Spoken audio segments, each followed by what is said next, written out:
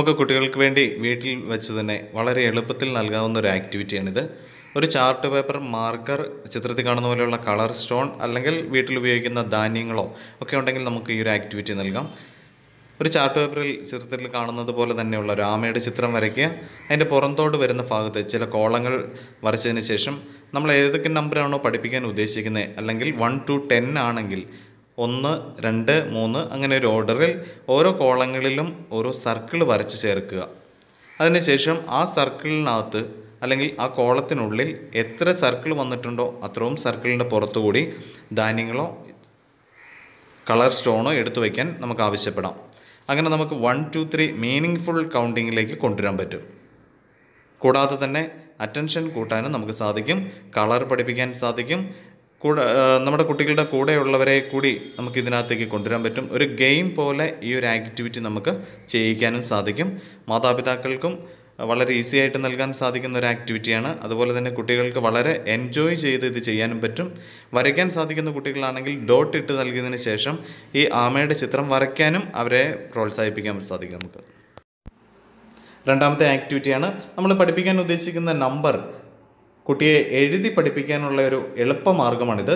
ഒരു ട്രേയും കുറച്ച് സാൻഡും ഉണ്ടെങ്കിൽ നമുക്കിത് വളരെ ഈസി ആയിട്ട് വീട്ടിൽ തന്നെ ചെയ്യാവുന്നതാണ്.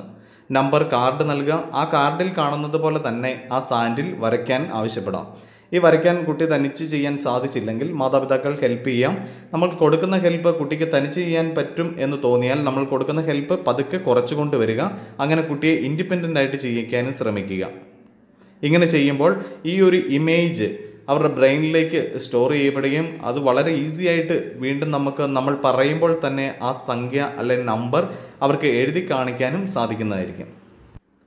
മൂന്നാമത്തെ ആക്ടിവിറ്റിയും നമുക്ക് വളരെ എളുപ്പത്തിൽ തന്നെ കുട്ടികളെ നമ്പർ പഠിപ്പിക്കാൻ സാധിക്കും, മീനിങ് ഫുൾ കൗണ്ടിങ്ങിലേക്ക് എത്തിക്കാനും സാധിക്കും.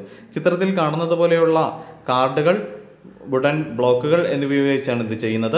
ഇവർ രണ്ടും ലഭ്യമായില്ലെങ്കിൽ കാർഡുകൾക്ക് പകരം നമുക്ക് പഴയ കലണ്ടർ ഉപയോഗിക്കാം. കലണ്ടറിലുള്ള നമ്പർ വെട്ടിയെടുത്ത് ഇതുപോലത്തെ കാർഡുകൾ റെഡിയാക്കാൻ സാധിക്കും. വുഡൻ ബ്ലോക്കുകൾ കിട്ടിയില്ലെങ്കിൽ അതിന് പകരമായിട്ട് ധാന്യങ്ങളോ സ്റ്റോൺ എന്നിവ ഉപയോഗിക്കാവുന്നതാണ്.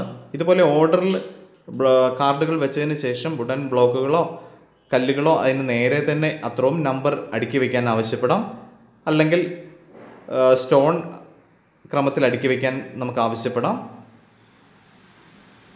ഒരു ഓർഡറിൽ ചെയ്ത് എത്തുന്നതിന് ശേഷം അവരെ ഓർഡർലെസ് ആയിട്ട് ഈ കാർഡുകൾ വെച്ചതിന് ശേഷം അവരെ കൊണ്ടും അത് മുൻപറഞ്ഞ ആക്ടിവിറ്റി വീണ്ടും വീണ്ടും ചെയ്യിക്കാവുന്നതാണ്. ചിത്രത്തിൽ കാണുന്ന പോലെയുള്ള കാർഡുകൾ നമ്മൾ റെഡിയാക്കുക. വരച്ച് തന്നെ നമുക്ക് റെഡിയാക്കാൻ സാധിക്കും. അതുപോലെ തന്നെ വീട്ടിൽ ഉപയോഗിക്കുന്ന ക്ലിപ്പുകൾ ഇതിനായിട്ട് ഉപയോഗിക്കാം.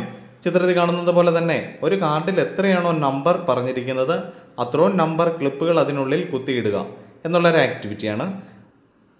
ഇത് വളരെ എളുപ്പത്തിൽ തന്നെ നമുക്ക് കുട്ടികളെ കൊണ്ട് ചെയ്യിക്കാൻ സാധിക്കും. കുട്ടികൾക്ക് കളർ അറിയത്തില്ലാത്ത കുട്ടികളാണെങ്കിൽ നമ്മൾ പഠിപ്പിക്കാൻ ഉദ്ദേശിക്കുന്ന കളർ ആ ഒരു കാർഡിന് വേണ്ടി ഉപയോഗിക്കാവുന്നതാണ്. ഡിസ്പോസിബിൾ ഗ്ലാസ്, മാർക്കർ എന്നിവയുണ്ടെങ്കിൽ ഈ ഒരു ആക്ടിവിറ്റി ചെയ്യാം. നമ്പർ ടവർ നിർമ്മിക്കുക എന്നുള്ളതാണ് ഈ ആക്ടിവിറ്റി. നമുക്ക് പഠിപ്പിക്കാൻ ഉദ്ദേശിക്കുന്ന നമ്പർ എത്രയാണോ അത്രയും നമ്പർ ഓരോ ഗ്ലാസ്സിലും എഴുതി ചേർത്തതിന് ശേഷം ഇതുപോലെ ടവറാക്കി വയ്ക്കാൻ കുട്ടിയോട് ആവശ്യപ്പെടാം. ഓർഡർലെസ് ആയിട്ട് വെച്ചതിന് ശേഷം അത് ക്രമീകരിക്കാനും നമുക്ക് ആവശ്യപ്പെടാം. വളരെ ഈസി ആയിട്ട് തന്നെ നമുക്ക് വീട്ടിൽ നൽകാവുന്ന മറ്റൊരു ആക്ടിവിറ്റിയാണിത്. ഡിസ്പോസിബിൾ പ്ലേറ്റ്, മാർക്കർ, സ്റ്റോൺ എന്നിവയുണ്ടെങ്കിൽ ഇത് ചെയ്യാൻ സാധിക്കും. ചിത്രത്തിൽ കാണുന്നത് പോലെ ഓരോ പ്ലേറ്റിലും നമ്പർ അടയാളപ്പെടുത്തുക. നമ്മൾ പഠിപ്പിക്കാൻ ഉദ്ദേശിക്കുന്ന നമ്പർ ഏതാണോ അത് മാത്രം രേഖപ്പെടുത്തുക. ഓരോ നമ്പറിൽ ഉള്ള പ്ലേറ്റിൽ അതേ നമ്പറിനുള്ള ഡോട്ട്സും ഇടുക. ഓരോ പ്ലേറ്റും ക്രമത്തിൽ അടുക്കി വെച്ചതിന് ശേഷം അതിനുള്ളിലേക്ക് പ്ലേറ്റിൽ പറഞ്ഞിരിക്കുന്ന നമ്പർ എത്രയാണോ അത്രയും സ്റ്റോണും ആ പ്ലേറ്റിനുള്ളിലേക്ക് നിക്ഷേപിക്കാൻ പറയാം. അതിനുശേഷം ഓർഡർലെസ് ആയിട്ട് നമുക്ക് വയ്ക്കാം. അതിനുശേഷം അത് ക്രമപ്പെടുത്തി വയ്ക്കാനും നമുക്ക് ആവശ്യപ്പെടാം. ഇത്തരം ചെറിയ ആക്ടിവിറ്റികളിൽ കൂടി number concept, meaning full counting എന്നിവ നമുക്ക് കുട്ടികളിൽ വളർത്തിയെടുക്കാൻ സാധിക്കും. Okay, thank you.